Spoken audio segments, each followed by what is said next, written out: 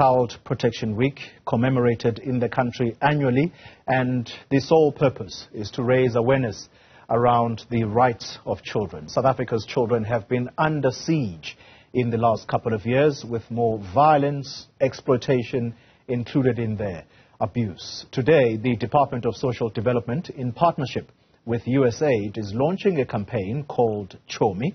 This is a social and behavioural change program, and it's being launched in Ficksburg in the Free State. Let's find out more about this campaign, and we'll speak now to the Deputy Minister of Social Development, Hendrietta Bogopane-Zulu. Deputy Minister, thank you very much for your time. Let's launch straight into the Chommy campaign. What is this program about, and importantly, the intended outcomes?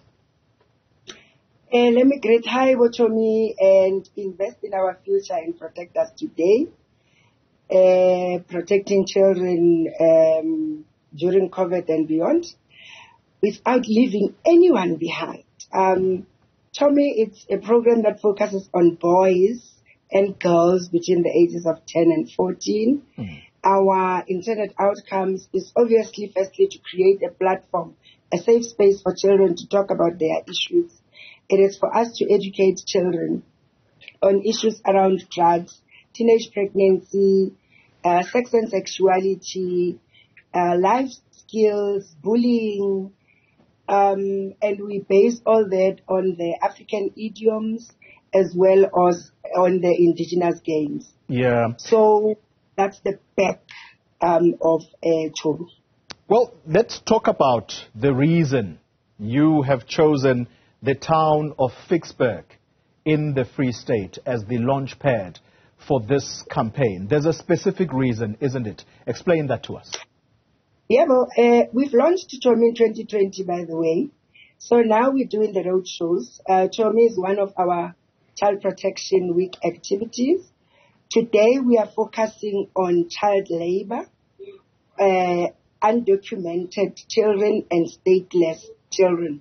So we all know that Ficksburg, as it's known as the Cherry City, it's right at the border of Lesotho. So you see a lot of children from Lesotho coming to work in the farms. But we also see a lot of children really not having, being child-headed households, not because the parents are not there, passed on, but the parents have gone to Johannesburg to look for greener pastures, either working in mines or working in our houses, and you find that children don't have anyone, they must raise themselves. But the other aspect is that undocumented children, the parents are both Basotho, they are in South Africa, and then they give birth to a child. We give them an acknowledgement of birth, but they must go register the child in Lesotho. They don't do that.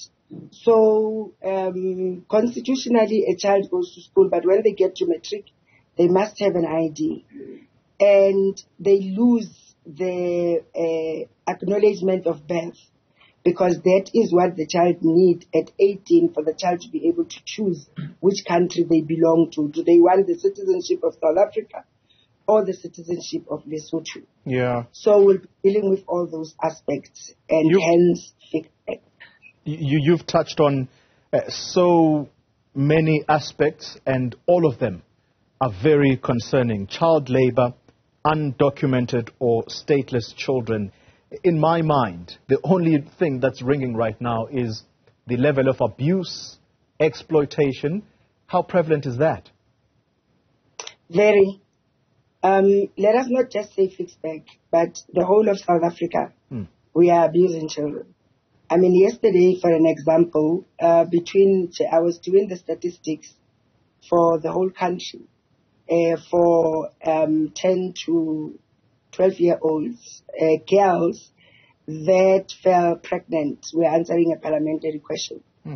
And just this year, January to March, for this quarter, which is the fourth quarter, we have 7,880 10 to 12-year-old pregnant girls. My goodness. Just in this. Then let's look and think about Palisa. But let's think about many Palisas who died during this. The Minister of Police issued the statistics, and the statistics shows that crimes against children are growing. But let me also say to yourself, on Sunday, I opened the Child Protection Week in one of our secure care facilities. And I was having a dialogue with children, because those are what we used to call juvenile prisons. So any child that's in conflict with the law under the age of 18 is handed over to social development. And to create positive, we removed it from juvenile prison and we called it child and youth care workers. And the children that are there, I mean, it's 10-year-old, 11-year-old. Let me say the eldest was 16, girls and boys. And they've committed terrible crimes. You've got 8 of them who've murdered. Wow. You've got 4 of them under 15 who've raped. You have, so sitting and having a dialogue with those children and being the mother, and I was the only one that they told the truth to. Even the social workers did not know, what their crimes are. But the kids found somebody because I created a safe space. And they also, for the first time, somebody cared enough. Now we've got 300 plus secure child and youth care centers for children in conflict with the law. I'm telling you about one in Amajuba, in Amadadeni, in Newcastle. That's just the one where I launched, because we talk about children.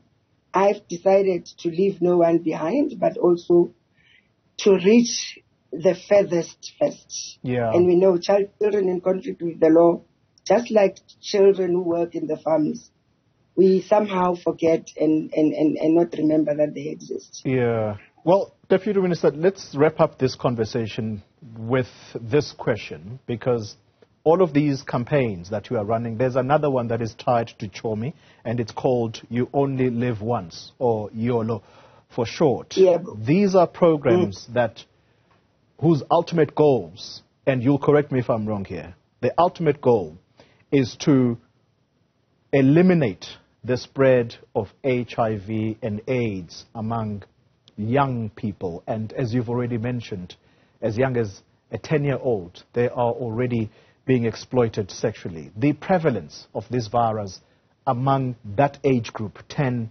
14. For the girls, it's quite high. For the boys, it's very low, which gives you the indication that our young children are not necessarily having sex with their peers.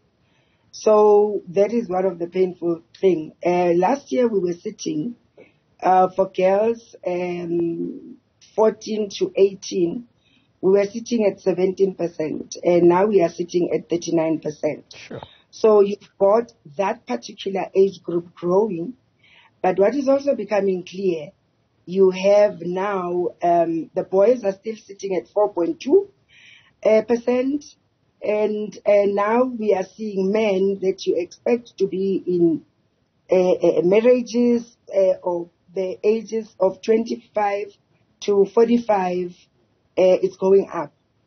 But all the programs, HIV is but one element, drugs is one element, alcohol, it's another. So all of these programs, from Ditsala, which is 7 to 9, Chommy, 10 to 14, Young YOLO, 15 to 18, YOLO, 19 to 24.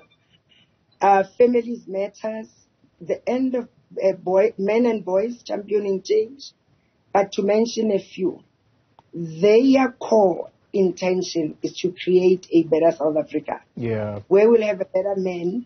From the boys championing change, we're cultivating a better man that will never abuse women. So we reduce gender-based violence and femicide, teenage pregnancy for the girls. You know, each and every program is intended to create a better South Africa. Well, Deputy Minister, let me thank you for your time and indeed your efforts. And these are efforts that that must be supported. So thank you for your effort. Hendrietta Bogopane-Zulu, Deputy Minister of Social Development there.